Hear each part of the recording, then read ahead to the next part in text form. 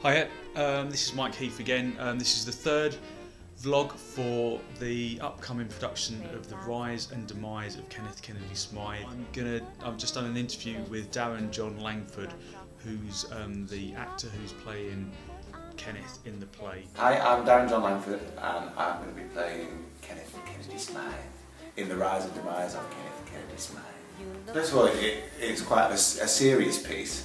In terms of the subject matter, and something that is quite satirical in asking certain questions about the media and about war and the monarchy and politics, but it's done in a really fun way.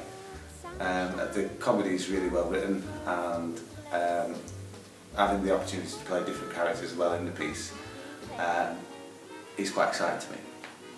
I just finished a tour around the UK with a chap called Richard Sales, who had worked on Elysian's previous production of Dead's Army. He had a really great time. That I knew of Elysian through that, so it was a no-brainer really. I heard they were involved as well. I've done lots of theatre. Currently at the moment I'm just about to move on to do 2 films. One's just a small kind of cameo part, and the other one is playing an undercover cop in a feature film. I did 2 years on Hollyoaks playing Spencer Gray, which I thoroughly enjoyed and was a good experience. I work a lot on Shakespeare plays and classics with Page to Stage Productions, and I kind of write my own material as well, and have my own theatre company, which is Men in Dressing Gowns.